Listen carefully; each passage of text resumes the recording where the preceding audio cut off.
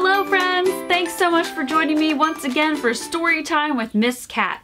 Today I'm coming to you from our Red Caboose number 21. We call it affectionately our log cabin caboose, and it is one of my favorites. Today we're going to take a look at a very colorful and fun book all about trains and different kinds of train cars, called, appropriately, Trains, written by Gail Gibbons.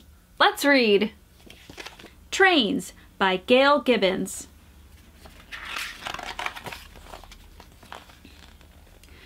Many kinds of trains move along the tracks.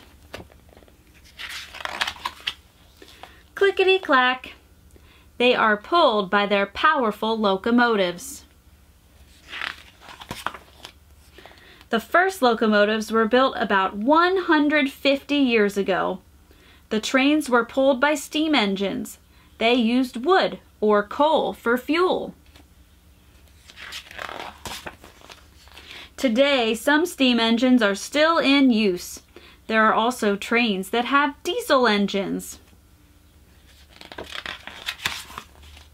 and others that are run by electricity. They all run on railroad tracks.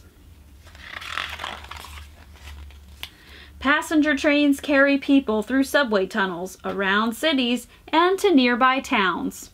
Some passenger trains stop at railroad stations and carry people to faraway towns and cities.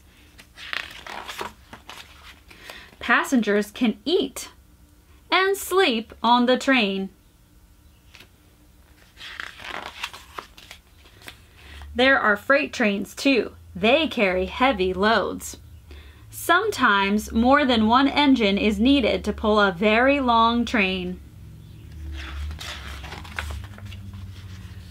The cars are connected by couplers. Couplers hold cars together when one car is bumped into another. Pulling the uncoupling lever lets them come apart. Freight trains have lots of different cars. Flat cars haul many kinds of cargo. Refrigerator cars carry food that needs to be kept fresh. The hopper cars are hauling gravel and coal. The train stops. Grain is poured into the covered hopper cars. The train moves on. Piggyback cars carry truck trailers. Box cars and tank cars go by. The box cars are carrying furniture. The tank cars are carrying oil.